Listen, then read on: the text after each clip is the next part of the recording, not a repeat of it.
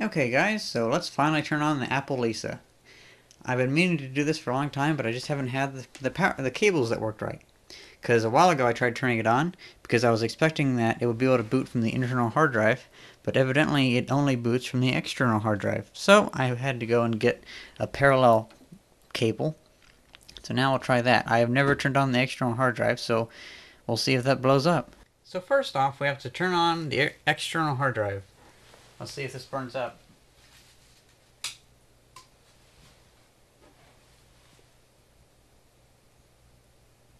That's probably not good. That light should flicker.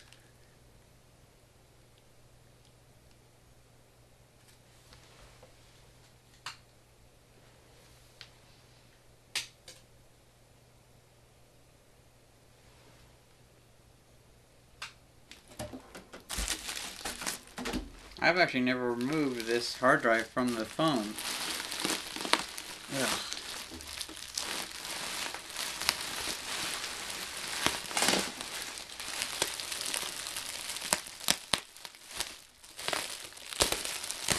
This is the rubber pads on the bottom that have deteriorated and turned into like some nasty rubbery goo.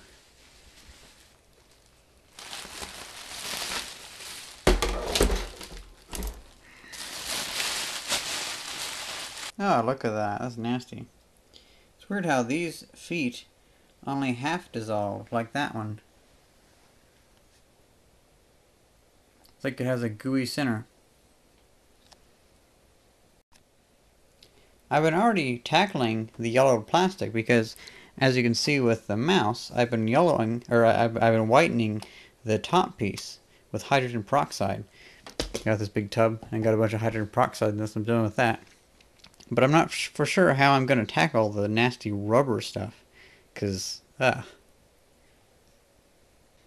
It's now the next day, and I picked up some paper towels and some isopropyl alcohol, because I've heard that this helps a lot with cleaning up liquefied and sticky rubber. So, let's give that a try and see if we can get rid of this old nasty rubber stuff on here.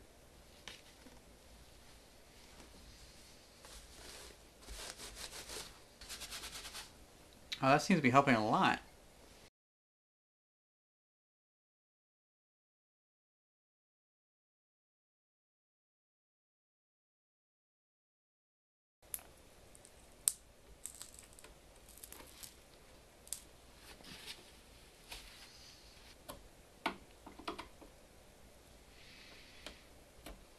It's coming off a little easier than expected, though, so that's nice.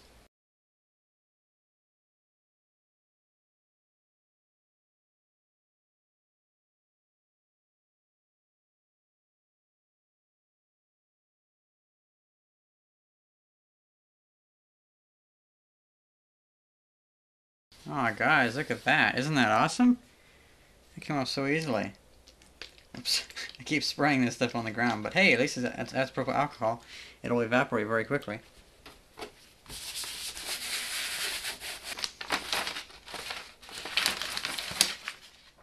Yeah.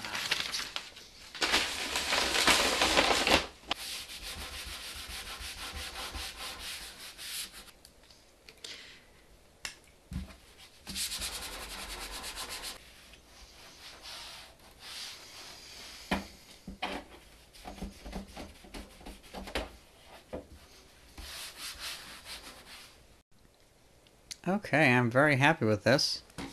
That isopropyl alcohol worked very well. It's not even slightly sticky, it's just plastic. Now this thing, I have to be very careful with it because I want to keep all the information on there if it still works. But let's carefully take it apart and see if we can fix anything. I don't know though. But yeah, let's just open it up and see what's inside first. Yeah. I'll definitely be giving that part another clean with some isopropyl alcohol.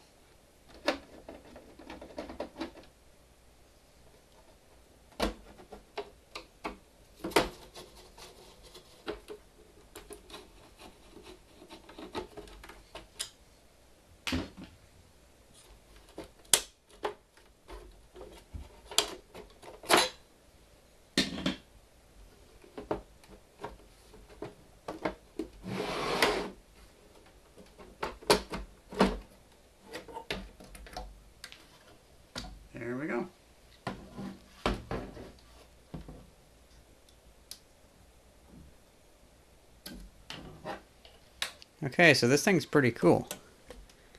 Hard drive's quite big too, and it's a Seagate. Aha! Seagate! Well, it's... I think that me and this hard drive are meant to cross paths now.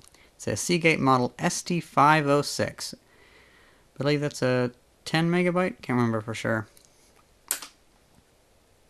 What's the sound? Oh, it's the screw falling down. I was afraid there was something bad happening.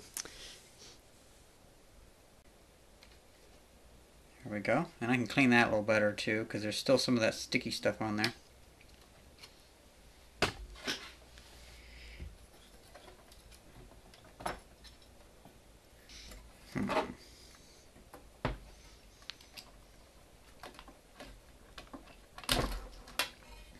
And there we go. We have the main control unit, and we have the Seagate hard drive itself.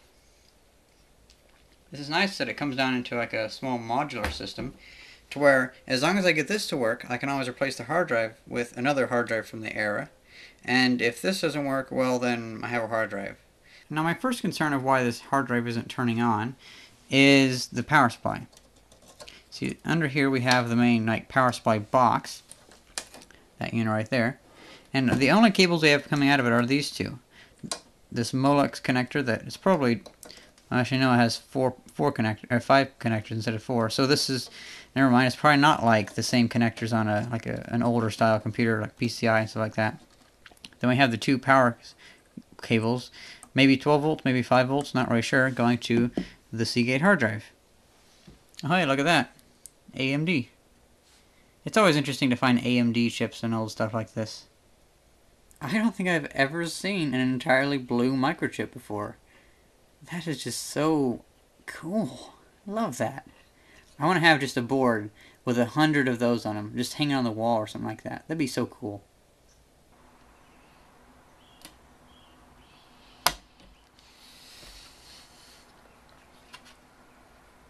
Okay, so let's check the voltage. Now this is the power cable that would be going to the hard drive. That's not good at all. There's pretty much no power going to the hard drive.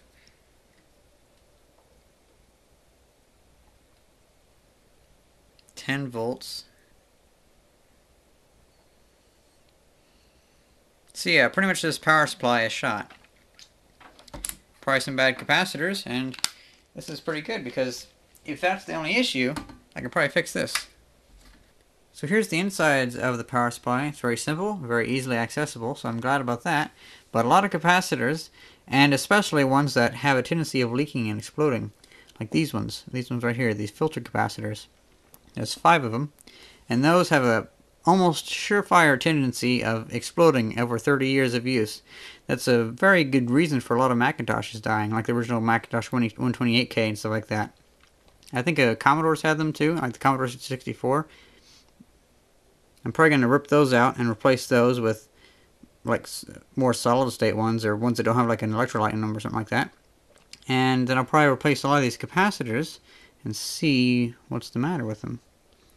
Fuse is fine, so that's good.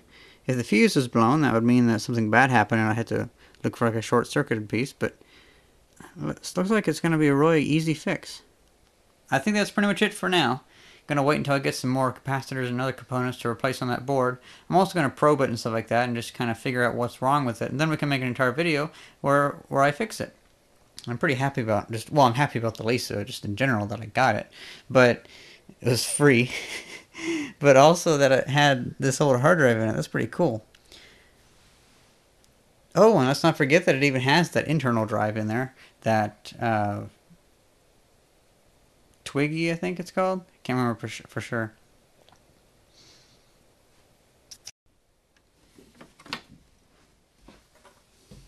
It's a widget drive. Never mind. Oh yeah, Twiggy was the name for the old floppy drives for the original, for the first Lisa, but for the Lisa 2, it was the widget hard drives. That's what it was. Well, I hope you guys enjoyed this video, and thanks for watching. See ya.